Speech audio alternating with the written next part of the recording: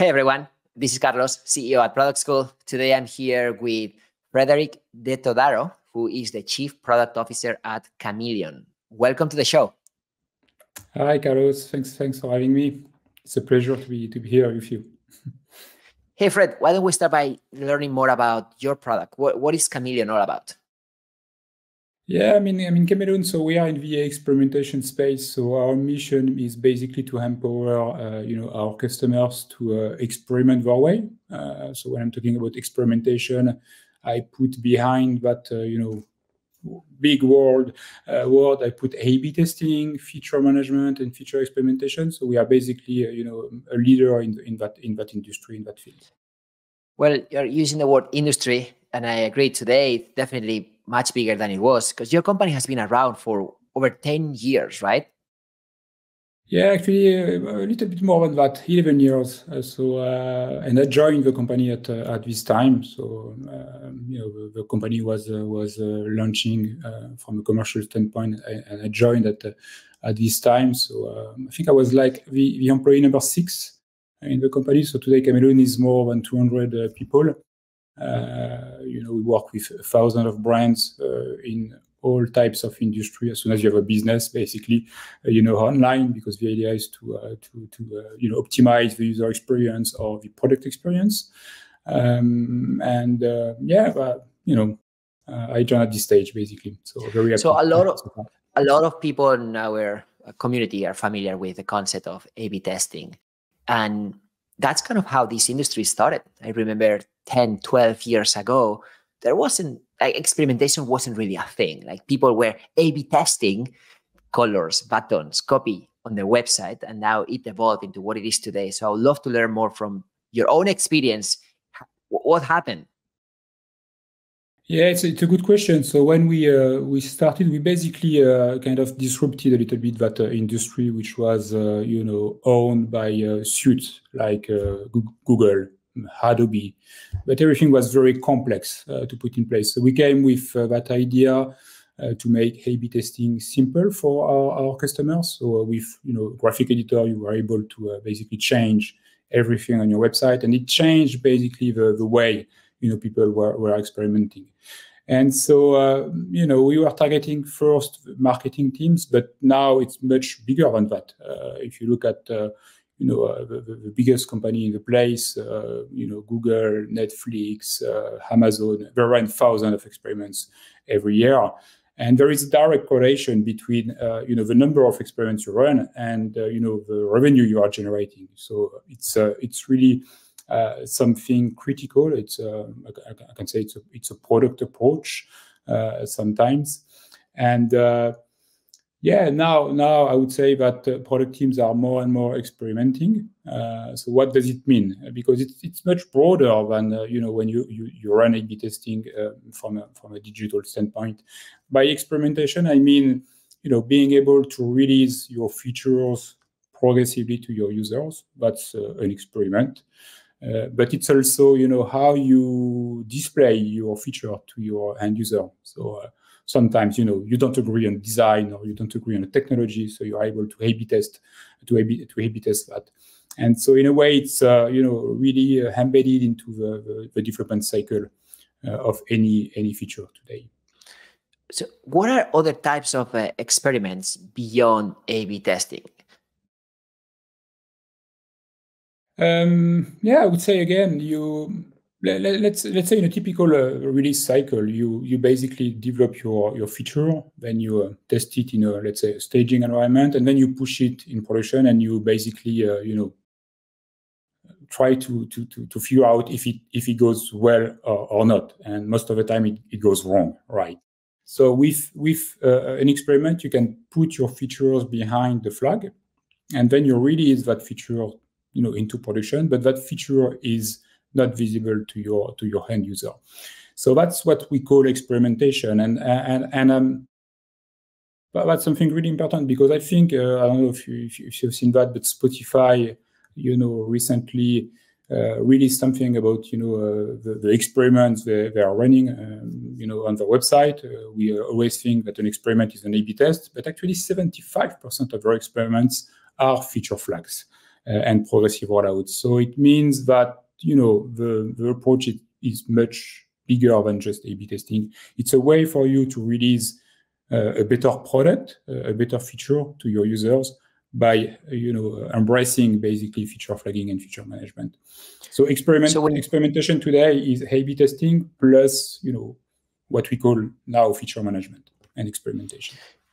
Yeah, so feature management or feature flags, are you referring to the ability to show certain features to some users and hide it for others? Absolutely. So the feature is in production, then you are able to say, that types of users, they will not see that feature because maybe you want to test it first with some of your users before then releasing it to everybody. So it's an iterative process. Instead of releasing that feature to everybody, you start with a group of users. Usually, it's, there are internal stakeholders like CSMs, customer success management. They can access the feature before their customers, so that they can play with it, and it allows basically product teams to figure out if the feature works or not for their users before releasing it globally to all their users. Yeah, because before there were some SaaS products offering this type of solution to a lot of other companies.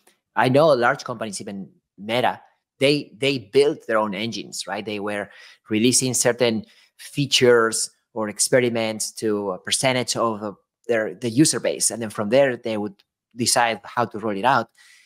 But that was very time consuming, and you required a lot of people and energy and resources. And now with these new SaaS tools, pretty much anyone, even a small startup, can have access to these type of capabilities. I think that is what kind of triggered this whole evolution from A/B testing to like an entire industry called experimentation. Exactly. Yeah, absolutely. It's perfectly right. I mean, it was before luxury to some product teams, big product teams who had, the money to invest in such tools, but it's not the case for all teams. So basically, we provide a solution so that all teams can experiment their way. If you are a digital team, you can use simple graphic editor to change the messaging, change images, or even global layout of a page. And for product teams, it goes within the development cycle so that you can release properly your features to the market. And it's a way we like to call it experiment-led growth, because basically what you are trying to achieve is putting in the hand of your users the perfect feature. And perfect means that you need a lot of iterations and so on. And before that feature management existed, you had to release your feature in production. You look at the impact and then you iterate from there. Now with feature flags, that iteration comes before that feature is available to all users. So it makes a big difference. And so when it reaches basically all your users, well, you are sure that you are delivering the best value possible to your users. So what are some misconceptions around experimentation? Yeah, there are plenty of them. I would say, the first one is, well, it will slow down my delivery, so I don't want to put that in place and so on. Well, actually, I wouldn't say it slow down. It makes the whole thing more flexible, more agile, because again, you are able to release that feature in production. You are able to test it in production, so you are sure about the impact. And then you iterate from that point up to releasing that feature to everybody. So it actually makes it much more faster than slowing it down. The second one, I would say, is if I do my product discovery right, why do I care about experimenting? Well, you never know, because you can do all the discovery you want and so on. You are only sure about the value when the users will actually test your feature and play with it. And so, they are kind of complementary. I like to say that, both qualitative and quantitative approach, they are complementary. So qualitative would be, user testing, all that stuff. And quantitative, you use experimentation to get the right metrics, right insights about your feature. And then you have a bunch of other I would say misconceptions, like it's bad for performance. Well, actually, you are able to measure the impact on performance because your feature is live in production, so you can measure the impact on performance before it hits all your users. And maybe the last one, which is one of the most common misconception, is I don't know where to start. And what I usually tell product teams is that start with simple feature flags, and the cost is really nothing. It's if else in your code, but it brings you a lot of value. Again, you can test that in production before putting that to everybody. And then move to progressive rollout. So progressive rollout is that your feature will be available progressively to your users, and then you can measure the impact, you can measure the insights delivered by your first users that are exposed to your feature, and then you move to A/B test. But run an A/B test when you are lacking some evidence. If you have evidence, well, you don't have to run an experiment every time. Yeah. To me, the biggest risk that I've seen in the organizations that we train, and I'm talking about large organizations that are not high-tech companies, so financial services, insurance, healthcare, it's more of a cultural risk. Is the risk of failure, right? Is the risk of what if something goes wrong, and trying to create that type of psychological safety around. That's actually what we're trying to do. Like we are trying to fail relatively small to the risk before we do something much bigger. But it's so hard because sometimes it's not a technological issue. Like, yeah, there are tools that allow you to run those tests. It's more about, well, what happens if the test doesn't work? Like, how is that going to be perceived by the rest of the team or even my boss? So we try to work with those executives to show the value that this has on the business and how to incentivize and reward that there's more experimentation, and assume that, in fact, as you mentioned before, a lot of experiments, if not most experiments, might not be successful. And that's actually a good thing. Yeah, no, you're right. I guess one of the way to look at that is to kind of incentivize, product teams with concrete results. We all talk about okay errors and so on. They have to be close to the business. You need to increase the number of upsells on that feature, or you need to increase that metric, which is directly correlated to the business. And then you will start. You will see that more and more product teams will put experimentation in place, because again, this is the only way for them to show that they have achieved the results. By running an experiment, it's a statistical approach. There is no other approach today in this market that brings that results there for product teams. So this is how we did it at Kameleoon.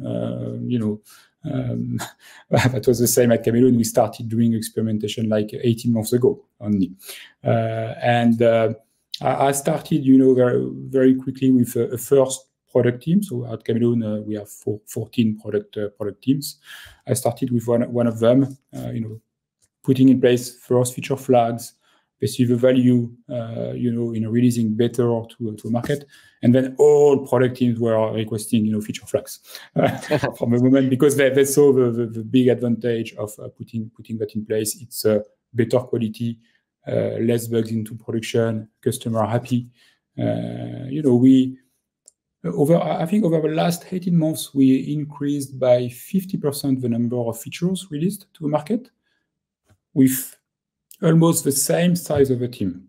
Okay, we didn't increase that much the size of the team, and we increased by 25% the quality of the features that we released to the market. So it's huge numbers there, because basically, when I'm releasing a feature, I'm sure that there won't be any impact into production, there won't be any bugs, there won't be any frustration from our customer, because I know but the feature has been tested before. Whereas before I was like, sleeping bad on Friday because you never know how it goes. It puts a lot of pressure on the bets that you're making, right? If you have a limited number of shots, you better be right. However, if you can the risk and also empower others to place some bets, it creates more of a culture around, well, the goal is to win, know who was right. We all won't have our own shots on target. But I like what you said about testing with your own product, especially because you can use your own. But what's next? I've seen the evolution of these from A/B testing to now feature management. Obviously, artificial intelligence is playing a big role. So how do you see the impact of artificial intelligence in the future of experimentation? Yeah, it's a good question. So at Kameleoon we have been doing AI since 2016. So we actually when I joined the organization, there were 6 people. 2 of them were already working on machine learning algorithm, and it was back in 2012. And so we released to market our first AI capability, which was there to basically predict the purchase, the conversion. So when you land on a website, what's your likelihood to basically convert? A typical e-commerce goal and so on. And I'm happy to see that new trend today around generative AI. One thing that I can tell you is that it's not ready to replace experimenters or product teams. But the main idea, and this is what we put within our product, is to be there at each step, of the creation of an experiment, from the ideation process to the analysis. So basically, when you ideate how the AI can suggest you some experiments to run on your website. So that's what we call AI experiments at Kameleoon.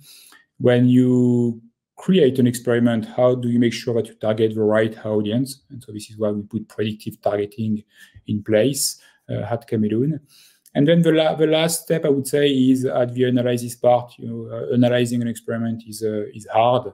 You need the right statistical approach. You need to have the right mindset and so on. And not all product teams have today this mindset. So the idea of AI is to basically, give you the main takeaways of your experiments so that you don't have to crunch the data and so on. We also have a feature which, look at, and it's, I'm jumping back on what you were saying before. When you run, experiments, there is a high chance that, it will fail. So it's, experimentation is tough. And so we have a feature that looks at basically inconclusive experiments, trying to find, a subsegment of the audience where it works.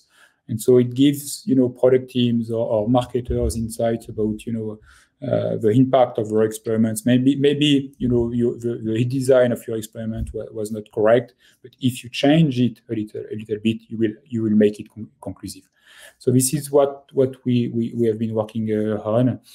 And I would say maybe the last thing about AI, which I think everybody is betting on, is this ability to predict basically the success of an experiment. But we are not yet there, because basically it would mean predicting the behaviors of all visitors who are going to be exposed to that experiment to make sure this is a success or not. And this is before running the experiment itself? Yes, exactly. Many customers are asking that, can you tell me if that experiment will be a success? And, it's very, very complex. And I think, the company that will, come out with that feature, well, they will kill everybody else in this market. It's like, this movie, I think you've seen this movie called Minority Report, where Tom Cruise plays in it, where they kind of predict the future crimes. And it reminds me that money, even though, the purpose is not the same, of course, but it's to predict basically the impact of an experiment, which is very I mean, I see so many applications, right? So you can really augment the number of experiments you want to run, or variations of that. And if you can even get some estimates before running them, like, you can get to the truth faster. But I've seen also in other products for product managers outside experimentation how this concept of assistant or co-pilot is helping people create experiences from scratch much faster. Because now it's not, oh my God, I want to run, let's say, an experiment. Well, you can type what you are trying to do, and it can at least include the template and fill it up with certain things that are more good practices. So you still have to put in the work. You can still customize what you need, but you have someone along the way that can help you build faster, but also in a way that it's also better. Yeah, absolutely. And I mean, faster sometimes means, kind of automating, all the simple experiments. Sometimes, people will spend a lot of time, changing the wording, changing simple layout. And that's the kind of experiment that, you shouldn't care about, actually. And AI can be there, and this is what we have been releasing and announcing to the market a couple of months ago.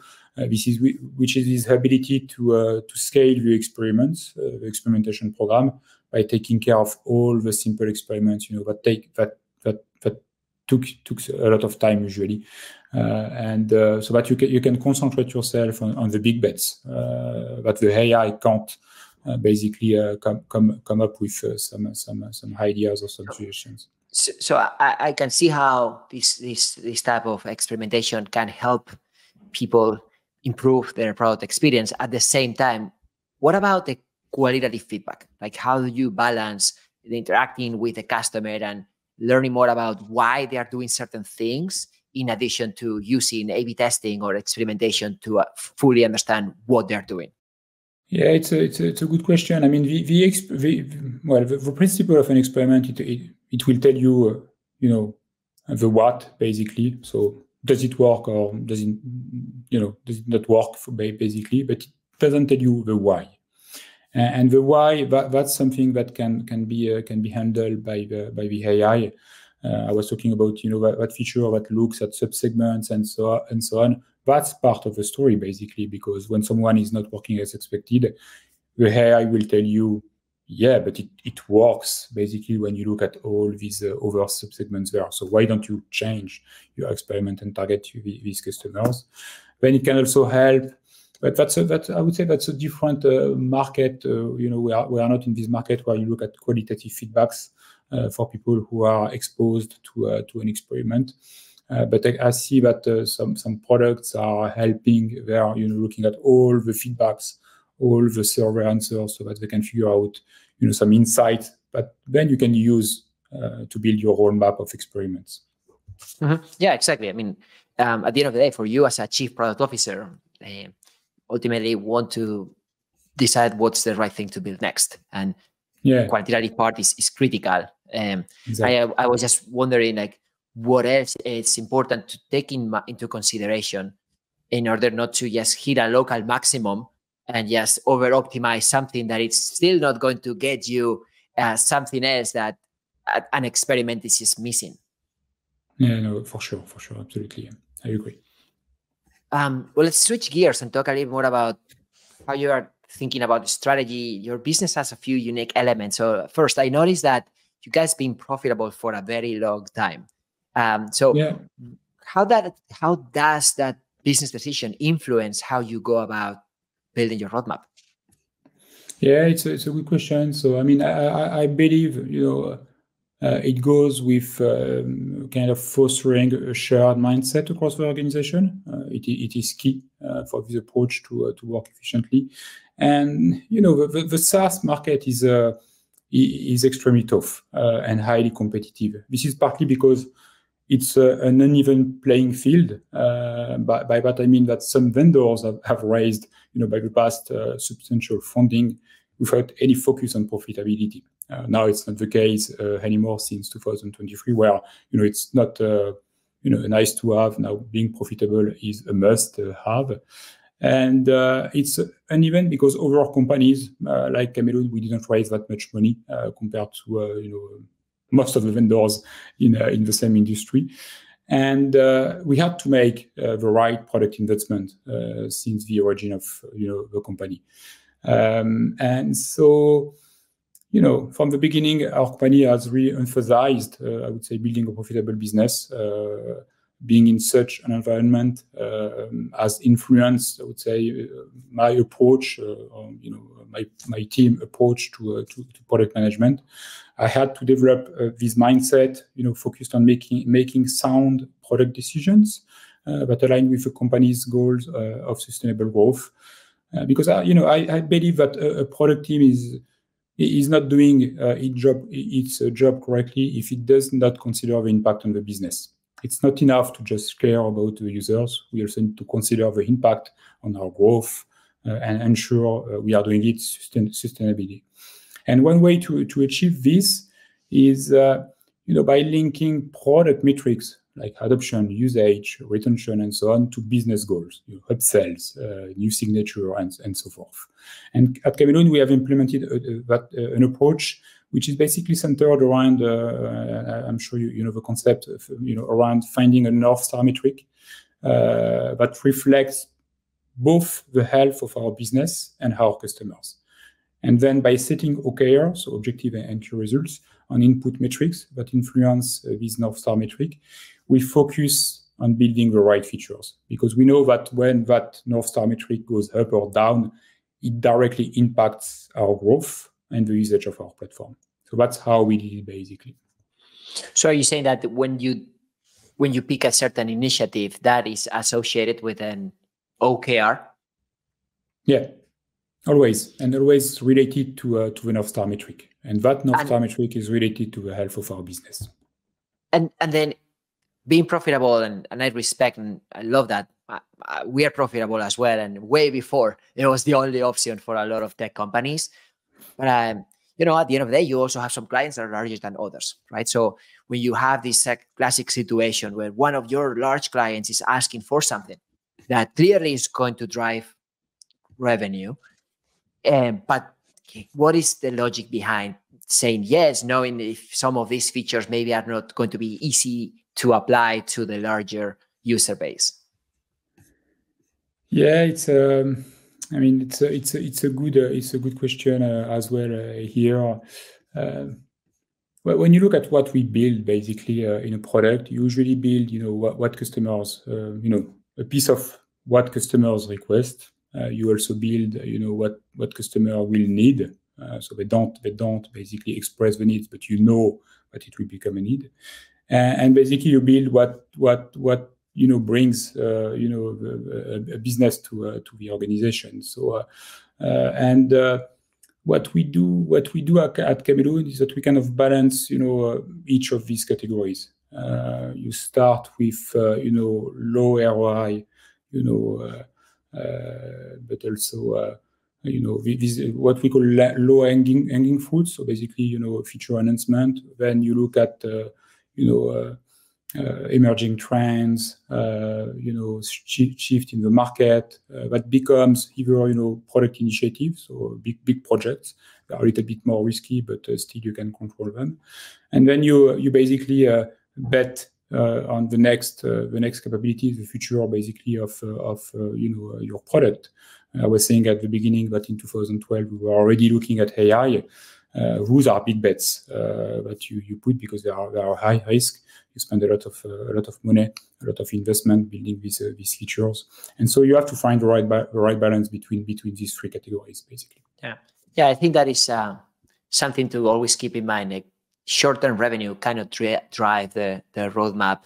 Ultimately, you can decide the level of concentration and risk you want to take, but I think allocating some percentage of the bets to long-term, allocating some percentage of the bets to just user satisfaction, tech debt, and ensuring that you are providing an excellent service, it's still there. Otherwise, next time you're optimizing for the biggest player, and then forgetting about everybody else. And the reality is that you're building something for hundreds or thousands of people. Like you're powering websites that are used by millions and millions of people. So there's this constant tension between building a SaaS building a platform for others versus just building a service for yourself.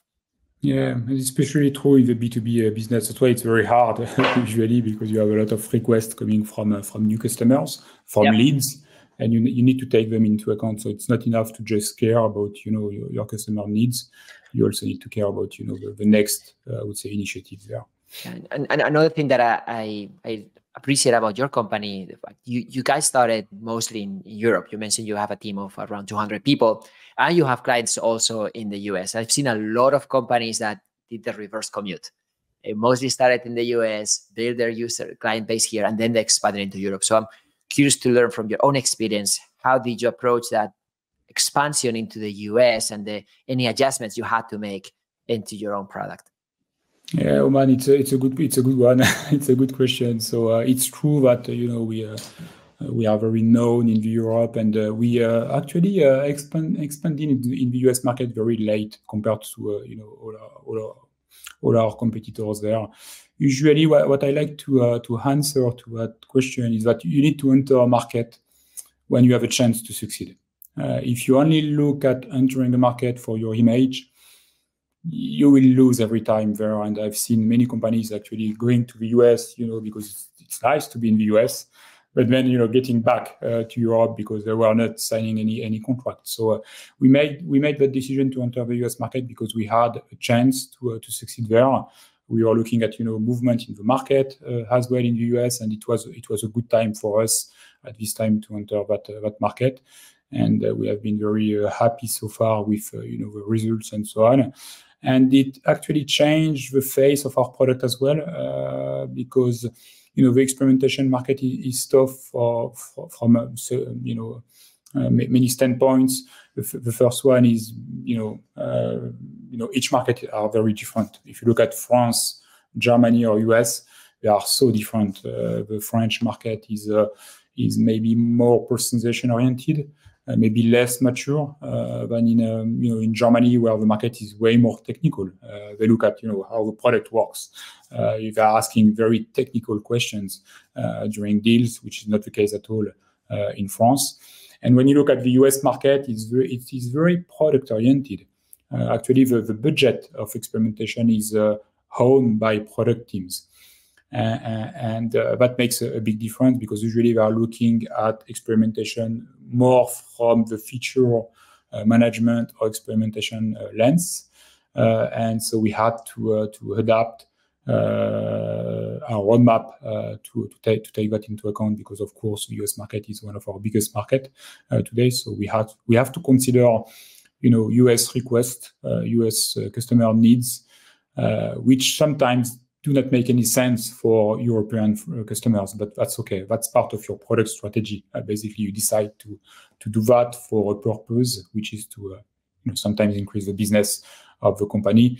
But you need to be sure that it will become a need as well in Europe. And so that's what we look at sometimes. When there is a very complex feature which is being asked by US customers, we tend to try to figure out if that feature will become a must-have for our French or German customer, or UK based customers. And you have to balance that basically. But thank you so much for your time, Fred. It's been a pleasure to learn from you.